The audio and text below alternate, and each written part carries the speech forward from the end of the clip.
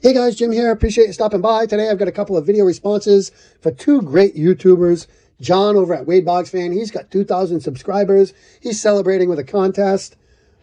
John's just one of the most hardworking guys in the hobby. He is consistently putting out content, and not just consistently putting out content, but informative content and entertaining content. And also a superstar here in the community, Skaght over at Reindeer Studios. He is celebrating 1,500 subscribers, and they're both asking for video responses. And I know they're doing a contest, but I have no idea what they're giving away, and I don't care. I just want to support both of those guys because they're both friends of mine in here in the community, and I really, really want to show my support for both of them. So I'm sure that, anybody who's watching my video is familiar with both of these gentlemen, but if for some reason you're not, as always, the links to their channels will be in the description. Please, please, please go check them out. I'm sure you'll like what you see there. So let me start off with John, Wade Boggs Fan. He's asking us to talk about how YouTube has enhanced our collecting. And perfectly honest, I don't think that I would even be involved in the hobby if it wasn't for YouTube. I am going to make a long story short. I was a collector from the late 70s into the mid 90s, at which time I started having kids. I got married, got a house, had dogs, had animals, had all kinds of stuff going on. Did not have time or finances for the hobby. Completely got out of it. All my collection went into storage for 25 years. Didn't look at it at all. Rarely thought about it. Long about the end of 2018, started thinking about my collection, decided that I was going to pull it out of storage, needed to do something with it, was not going to continue to store it. Took my whole collection, had it filled in my living room. It was New Year's weekend, 2018 going into 2019.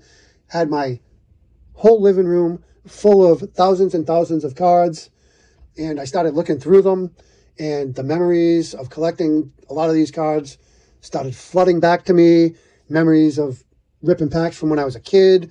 Memories of going to card shows with my dad.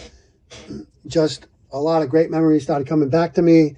And somehow I ended up on YouTube, and I put a simple search into YouTube, baseball cards. I ended up, top of the list was Silver Jackify. I clicked on his channel, and Joe over at Silver Jackify, he's such a passionate guy, such a passionate collector, loves the hobby. And I started watching his videos, and just his passion just came through and just really brought something to me.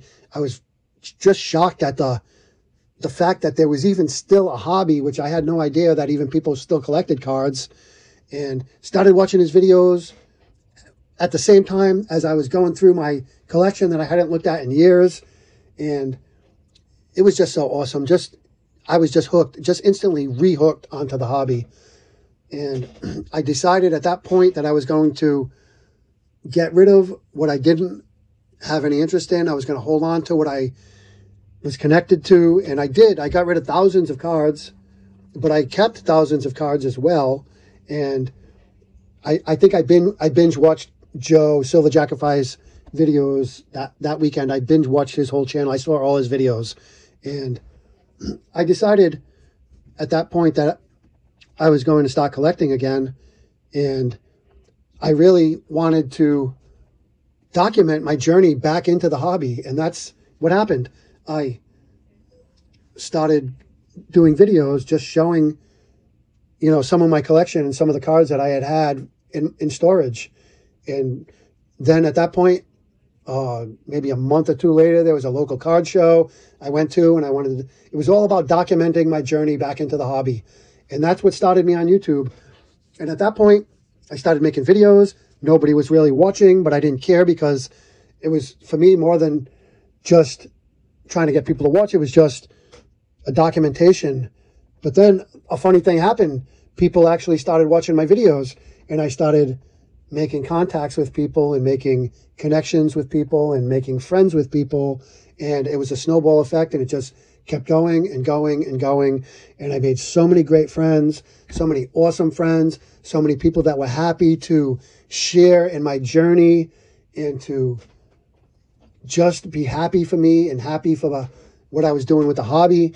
And in turn, I was happy to share in what they were doing, and friendships were developed, and it has just become something that I had never, ever dreamed or imagined that it would be. And so without YouTube, I may not even be involved in the hobby. And if I was involved in the hobby, it certainly wouldn't be to the extent or the enjoyment that it is. So long story, tried to make it short, but it wasn't that short. But that is how YouTube has enhanced my hobby. And that's the Cliff Notes version, because it's so much more than that, but that's the basics. So anyway, my bestie Scott, Reindeer Studios, such a talented, entertaining gentleman. He's asking us to show our favorite uniforms. And I got a lot of favorite uniforms. So I'm just going to blow through this real quick. I'm a big fan of the uniforms from the 70s. And to start right off the bat, Scott, he's a Indians/Guardians fan. And here's a beautiful mid-70s Cleveland Indians uniform. There's Dennis Eckersley. Look at that beautiful uniform. Love the Indians. The font there on how they put the Indians name there on the uniform. Love that red. Just a really cool uniform there. Another favorite of mine is the early to mid 70s Oakland Athletics uniform. There's Reggie.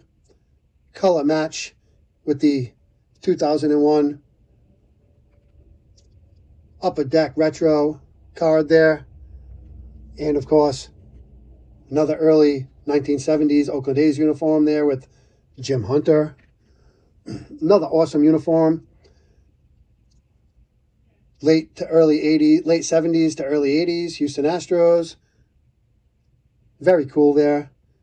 Nolan Ryan.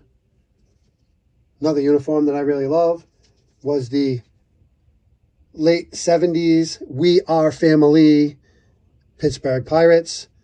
Just love that yellow uniform and the pillbox cap there with the Pittsburgh Pirates. Again, that uniform there just reminds me of that 1979 World Series championship team. We Are Family. The team captured the whole country there, really, in their quest for the 1979 World Series championship. Another great uniform was from the late 70s San Diego Padres. Just love those uniforms there. And here's one that you don't see all the time. Here's a San Diego Padres Ozzie Smith. Honestly, don't really recall that jersey at all, but pretty awesome if you ask me. Montreal Expos, 1982, powder blue.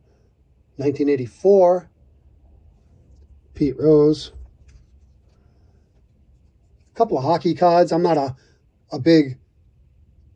Chicago Blackhawks fan at all, but this Chicago Blackhawks uniform it's got to be one of, if not the most iconic uniform in all of sports, in my opinion.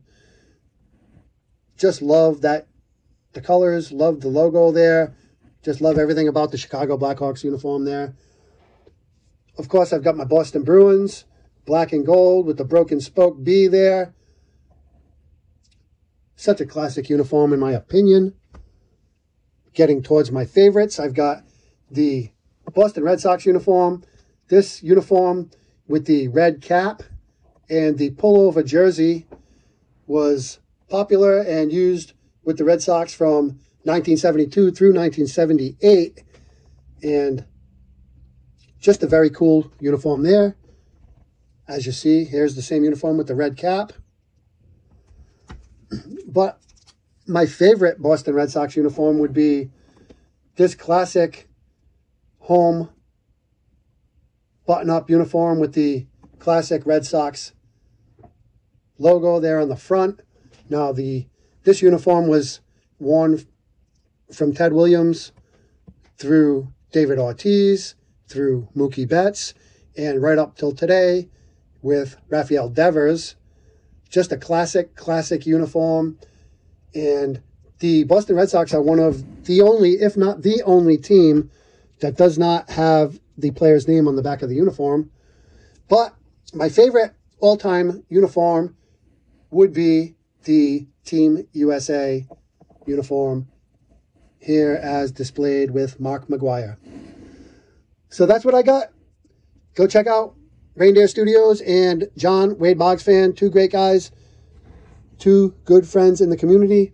Talk to you all soon. Bye for now.